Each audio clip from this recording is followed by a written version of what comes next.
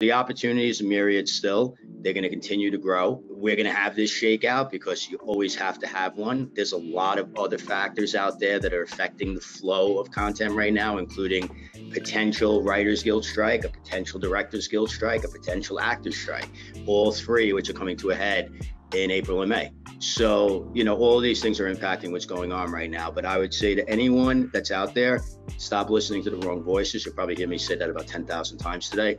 Don't believe everything you read on social media. And if you're listening to somebody that's sitting there like, Moses at the top of the mountain telling you what's going on, do a little due diligence into who that person is and if they really are qualified to make the statements they're making. Because what I see on broad-based social media right now is a lot of BS and a lot of people a lot of lemmings following people right off a cliff. Don't be that person. Do your research, read the trades, take a look at what's going on. And by the way, if you're living outside the US, you have more opportunities than you've ever had before, and that will continue.